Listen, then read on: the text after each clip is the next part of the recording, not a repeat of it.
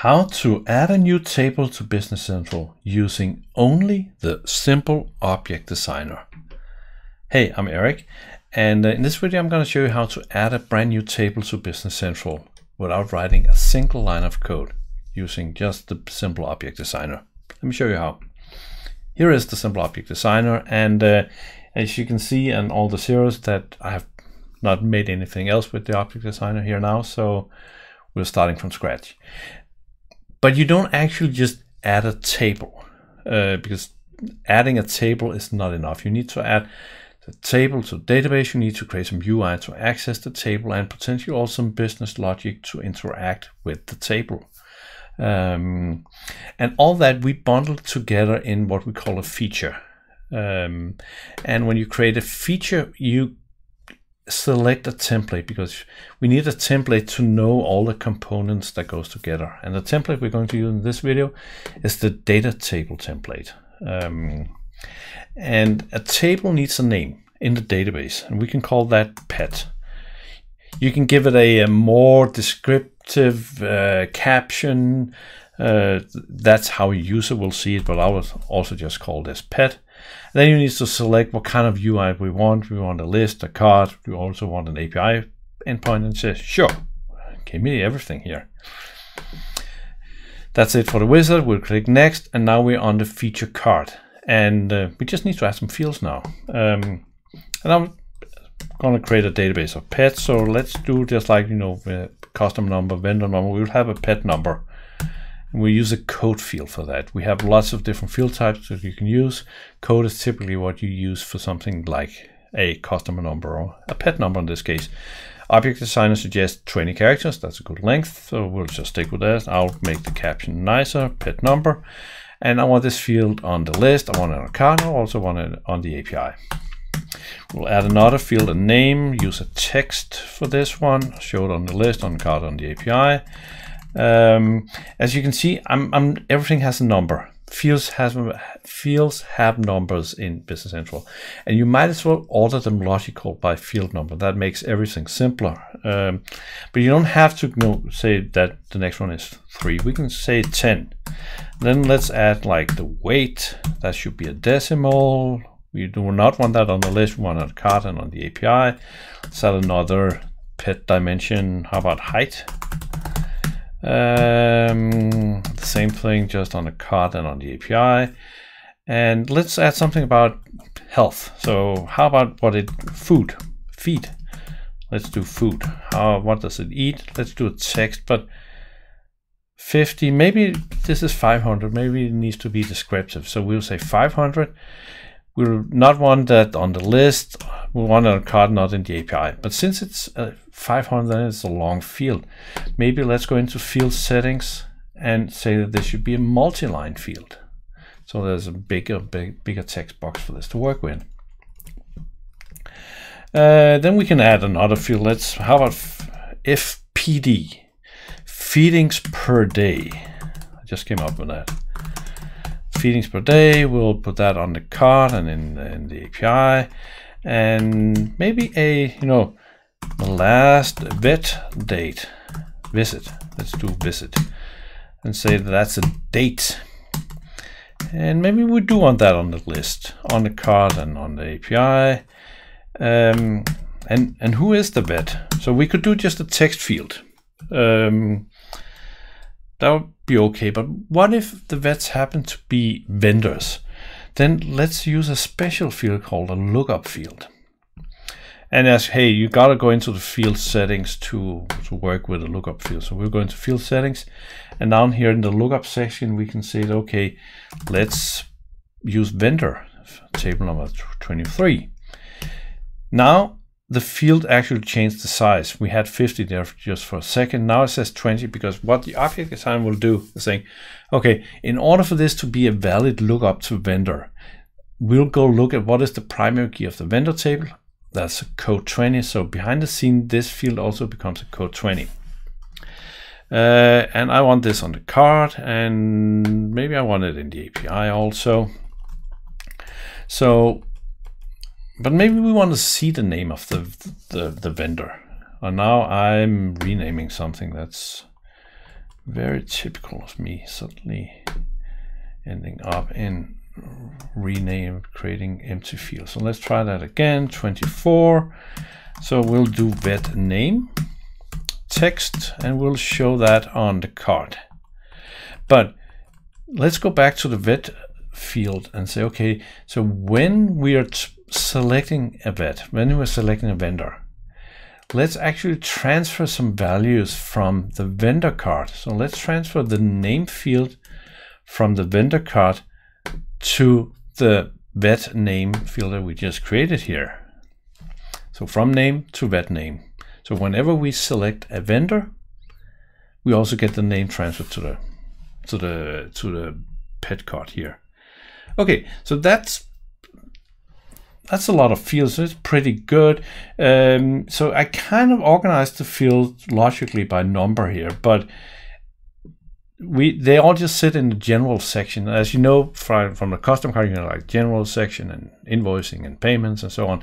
So we can define groups. So let's define some group and say general is the first one. The second one is dimensions, just to mess with all the accountants. And the third one is health, capital H.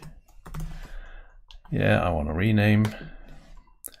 There we go. So now I will go back to my fields and I'll say, okay, pet number is general, name is general, weight is in the dimension, height is in dimension, feed, I call it food, didn't I? Food is in health, and feedings per day is in health, and last vet visit and the vet number and name all in health. So that is pretty good. Let's verify that this table is good. So we verify it and we do get a message. A data table feeder must have exactly one field that's marked as a primary key. The current count is 0. Oh well. I forgot to say that the pet number is the primary key. Every table in Business Central must have a primary key that defines uniqueness. So there can only be one pet with number 1 or ABC or whatever we put into this field. But maybe we want, just like, you know, customers, we get a customer number. Maybe we want that also, and we can actually turn that on because the template knows how to do that. So we can say, hey, use the number series for primary key value. I'll do that. Number series would require a new table for storing the setup created. So somewhere we now have, if we're using number series, we have to tell the system what number series we use. And for that, we need a setup table. But the system, the simple object designer will take care of that. We just say yes. And now that we close this one, we have actually 2 features, not 1. We have the one we have designed, and then we got a bonus one called setup that now has a pet number series field. And if we go and look at the field settings on that one, we can see that that is actually hooked up to the number series table, and behind the scene, this field is linked to our pet feature. So we are actually doing pretty good here. But let's add one more thing. So let's go to another feature of the Simple Object Designer, create new fields on existing tables. And I will go into and add a field to the customer table, table 18. And we get a high field number here because we're not, this is not our field, our table. So we get not low numbers, but high numbers. Let's add a field called pet. I'll do a lookup again. So exact same thing as we just did. And this time I want to look up to my newly created table, the pet table. So I selected that, and the last thing I want to do is let me put the pet table on the customer card. So here's the custom card. We will add this as the add last in the general section. Okie dokie. So we have created 2 features. We have added 1 field and we have placed 1 field on a page. So let's publish this. I hit publish and I say yes to publish to this environment. And now the Simple Object Designer is programming. That's what's happening right now. And when it's done programming, it builds an app file with everything in it. And then it does 2 things. First, it downloads the app file. So if you're doing this in a sandbox, you can take the app file that has been downloaded and transfer that, go to your production environment and upload it as you would do with any other app that you get for your production environment. At the same time, it's also deploying here to my the sandbox I'm working in, the environment I'm in right now. And ignore everything that's happened here on this one, because this is my testing database, so there's a bunch of crazy stuff here. Focus on the top line. That's what we have been doing right now. It says in progress. I can hit F5, and now it's completed. Means that what we have done has now been deployed to this environment. So I'll close this object designer. I'll just do a Control F5 here and actually reload Business Central, so we don't get the message that the admin has changed something. And if I now search for pet, I have a pet list, and actually it's clever enough that we got that bookmark from, that's probably from an earlier attempt. Normally you would have to bookmark it, but anyway. So I can create a pet, but before I'll do that, I will actually go in here and then say, what did we call this? Single, no we didn't. Something with data table. I forgot what we named the app. Data table setup. So remember we got the setup thing where we had the number series for the pet table, and let's use a simply blanket order number series for our pets. That's probably a good one. So now we have the setup defined. We can go back to our pet list.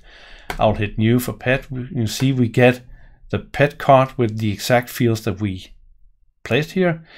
I'll just hit enter in the pet number, and I got a number from the blanket number. Now that's our pets. So I have a dog called Spira, and she is, what is she? She is 47 pounds and 40 centimeters, just to mess with all the measurement systems. And in the food section I can type, because we have a lot of place here, and she gets fed 2 times a day. And the last visit to the pet were on the 5th. And now I can see who is the pet. I have a look up to vendors, so the pet is clearly Fabricant, and we got the name transferred here. So the pet card works quite well. But let's go to a customer, because we also added a pet field on a customer. So I can go to my customer, and now we have a pet field here on the customer. I can do a lookout and select that was the pet. And we're 13 minutes into the video, and with including all my talk, we developed a new table with UI, with API, with a setup thing, and we implemented it on the customer table. That's the power of the simple object designer. Go try it out. It's an app source, and you can read more about it on hogart.com. Link is below the video. Thanks for watching.